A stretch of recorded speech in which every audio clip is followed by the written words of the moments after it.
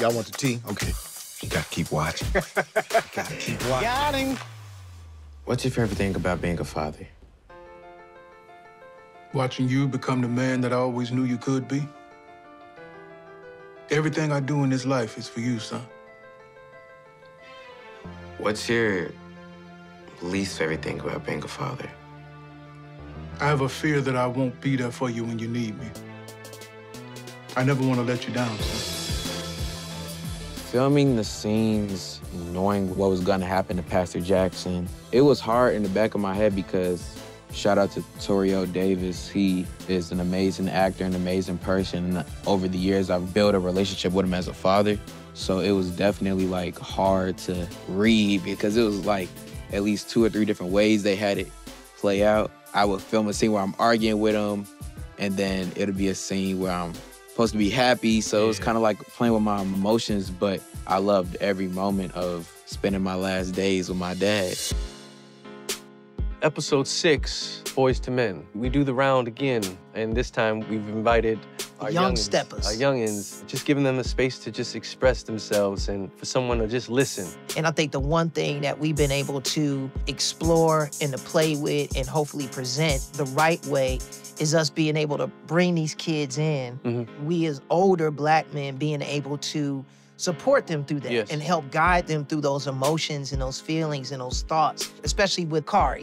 Was played by Ma Ferguson, who brilliant young actor. Of course, you got Michael Epps in that scene as well.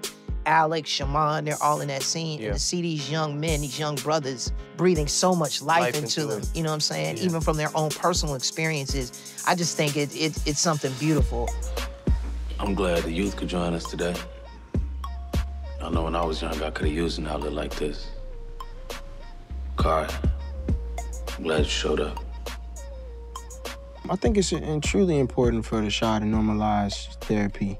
It's a way for not only our characters, but I think culture to just sort of get some things off their chest and be able to deal with things.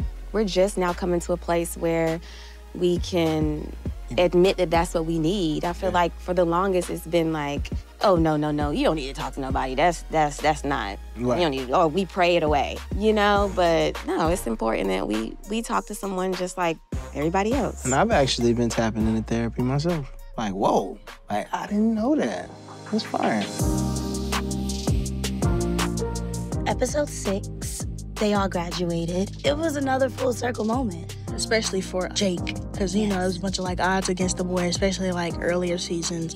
So to see him really walk across stage, he kind of, like, footworked a little bit. That was cute. Yeah, it was cute. You know, I be loving the scenes like that. You know, it really be authentic for me, because it really be my first time doing something like that, experiencing something like that. So when I'm acting, I'm not acting for real. I be dead serious. It was fun. They let us decorate our caps. Look at the caps, guys. There's little Easter eggs inside the caps.